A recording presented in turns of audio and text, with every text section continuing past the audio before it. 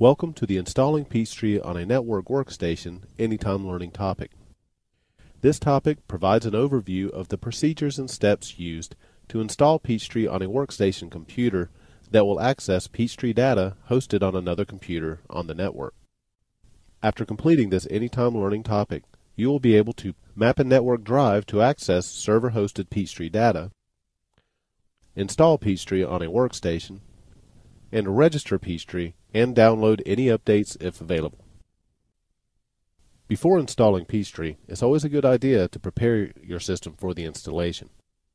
To learn tips that will help ensure a successful installation of Peachtree, it is recommended that you view the pre-installation checklist Anytime Learning topic.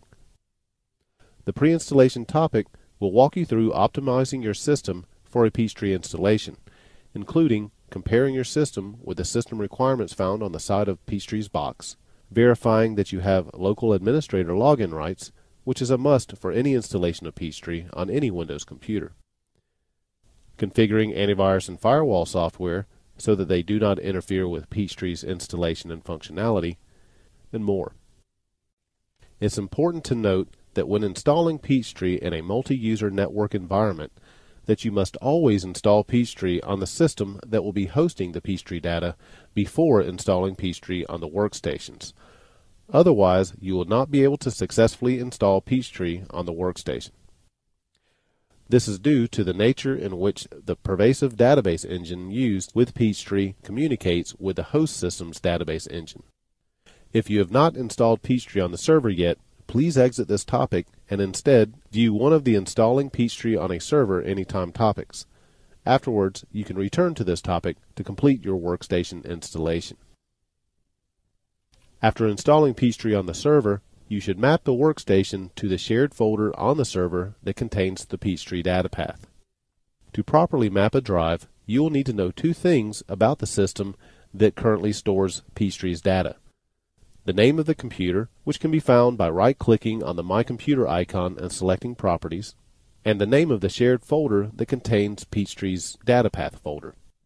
Always map the folder above the data path folder. To map a drive, we will open Windows Explorer. In Windows Explorer, we will select Tool from the File menu. If you do not see a File menu at the top of Explorer, press Alt on your keyboard to display it. Under Tools, we will select Map Network Drive. A Map Network Drive window will appear. In the Drive drop-down, we will select an unused drive letter. For this example, let's select P. At the folder field, we will enter the location of the folder to map in a certain way. First, we will enter 2 backslashes. After the 2 backslashes, we'll type in the name of the computer holding Peachtree's company data path. Then, enter 1 more backslash and the name of the shared folder, which in this demonstration is Peachtree. Remember, do not add the actual data path folder, which is company, to the mapped location. We will then make sure that Reconnect at Logon is checked and then click Finish to create the mapped drive. A new Windows Explorer window will appear, displaying the contents of the new P drive that was just created to represent the contents of the Peachtree folder. Inside the P drive, we see the Peachtree data path folder, which in this example is named Company. This folder contains all of the files and folders that make up a Peachtree data path and will be defined as the workstation's company data location later in this Peachtree installation. The mapping is now complete, and the map drive is ready to be used with the installation of Peachtree. Once your workstation has been prepared for the installation and the Peachtree server is configured and running, it's now time for the workstation installation. To begin, insert your Peachtree CD into your CD or DVD drive. If your version of Peachtree came with 2 CDs, insert CD1. Peachtree's Auto Run window should automatically display. If the Auto Run window does not display automatically, you can manually run it by opening Windows Explorer, opening your CD drive contents, and then double-clicking on the Auto Run application file found in the main directory of Peachtree's installation CD. On the Auto Run window, click once on the Install Peachtree Accounting hyperlink. The install wizard will execute. preparing your system for the installation. The Peachtree Installation Wizard program will then start. This installation wizard will guide you step by step through the setup process. Now let's click Next to start the setup process. First, you will need to agree to the license agreement for Peachtree. Select the I agree option to proceed and then click Next. At this point, you may receive a message stating that the Windows firewall has been detected. As mentioned in the pre-installation checklist, any firewall programs running on the system must allow Peachtree and its helper programs to run without restriction. Otherwise, Peachtree will not function as designed. Clicking Yes to this message will instruct the Peachtree setup program to automatically configure Windows Firewall to allow Peachtree files to run properly. The setup program may also detect additional non-Microsoft firewalls running. Note that unlike the built-in Windows Firewall, the Peachtree setup program cannot auto-configure other firewall programs. It is for this reason that you should follow the steps outlined on this window to turn on the firewall's alert system. With alerts turned on, your firewall program will then prompt you when network-aware programs are run on your system for the first time. When you receive firewall alerts during installation, you must select to allow or unblock Peachtree and pervasive files as they are being run for the first time. Peachtree will then search for previous versions of Peachtree installed on the system. Because this is a brand new installation, it will not find one. Now the serial number window will appear, prompting you to enter the serial number found on the back of the installation CD case. We'll enter the serial number and then click Next. On the standalone or network window, we must select whether or not we plan to use Peachtree only on this computer or if we plan to use Peachtree in a network environment. We will select No, since we plan to link this workstation's Peachtree installation with the Peachtree data path found on another system on the network. Let's click Next. On the Peachtree Company Data Location window, we are asked if we want to store the Peachtree data files created for the company on this computer or on another computer on the network. For single-user installations, you will typically answer yes to this question.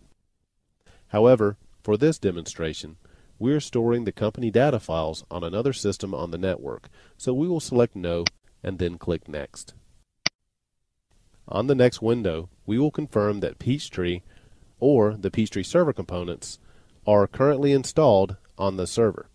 This is a critical step in a Peachtree network installation, so if you select No, Peachtree will prompt you to stop this installation and install Peachtree on the server first. We have already installed Peachtree on the server, so we can select Yes and then click Next. On the Set Peachtree Program Files location window, we will define the location on this computer that the Peachtree program files will be stored. Although multiple users will be accessing Peachtree data on the network, a single installation of Peachtree cannot be shared on a local area network. So this location must be a local hard disk installed on this computer. It cannot be a map network drive or a removable media drive such as a USB flash drive. Let's leave the program path set to its default location and then click Next. Earlier, we told the setup process that the company data will be stored on another machine. Now we need to define the exact location on the Peachtree Company Data Location window. In this scenario, that location will be the mapped drive that we created before the installation process. If for some reason we have not yet mapped a drive, we can click the Find a Computer button to bring up the Windows Map Network Drive tool, with which we can create the map in the same way we did earlier in this topic. Since we already have the map drive, we can select it from the drop-down list of existing mapped drives. Note that the installation will be able to tell if the drive you select is not a mapped drive containing a Peachtree datapath folder, and will alert you if this happens. Otherwise, the window will display the drive letter and folder that it will use. Now we can click Next. We have now finished configuring how we want Peachtree to be installed on the system, and a summary window appears summarizing our selections. We also have the opportunity to include a Peachtree icon on the system's desktop and in the quick launch area of the taskbar. These are always recommended. Now let's begin the actual copying process. A setup status window will appear, providing you with a view of the current progress of the installation.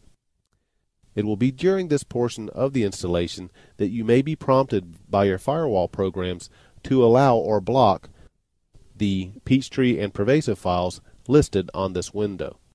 Again, you will always want to allow these files to run unrestricted, so always select Allow or Unblock to these prompts. In addition to Peachtree, programs installed at this time include the Pervasive Database Engine, which is used to manage your database, and Sage's Advisor and Integration Services. Once the installation process is finished, you will be presented with one final screen where you can start Peachtree or read the latest release notes. Let's uncheck Start Peachtree and then click the Finish button. Back on the desktop, we now see up to 4 new icons. The Peachtree icon will start the Peachtree program. The Peachtree Automatic Backup icon allows you to configure automatic backups without opening the Peachtree program. The Peachtree Knowledge Center icon links you to Peachtree.com's extensive online help. And a Business Checks and Forms icon provides direct access to many business forms, such as pre-printed invoices and checks, that can be printed and used in Peachtree. Both Peachtree and the Automatic Backup program can also be accessed by selecting them from a new startup folder that was added to the Start menu. Let's open Peachtree. You may receive additional firewall alert prompts as the program starts. Again, always allow the files to run unrestricted. Because Peachtree was already registered on the server, and during the installation we configured the server data path as the company data location, the workstation will be registered as well, including any tax service that you may subscribe to. However, you should check for Peachtree service release and Peachtree tax service updates that may have been released since the pressing of the CD. To download and install the latest updates, select Services from the File menu and then Check for Updates. Click the Check for Updates button that appears and follow any steps that the program provides. If updates are available, you will be walked through a series of steps that will include downloading program and tax service updates and then walking through the update wizards that will appear after the downloads are complete. In this demonstration, there are currently no updates available, so we can click OK to the prompt and begin using Peachtree. So as you have seen, installing Peachtree on a workstation can be a quick and painless process. If you prepared your system properly, defined the mapped data path before the installation, and made sure you registered the product and downloaded updates, you will have your Peachtree workstations up and running in no time. You have successfully completed this Anytime Learning topic. You have learned how to prepare your system for a successful Peachtree installation, map a network drive to access server-hosted Peachtree data, install Peachtree on a workstation, and download any updates. Thank you for taking this Anytime Learning topic. For information on additional training options available, visit us at sageu.com.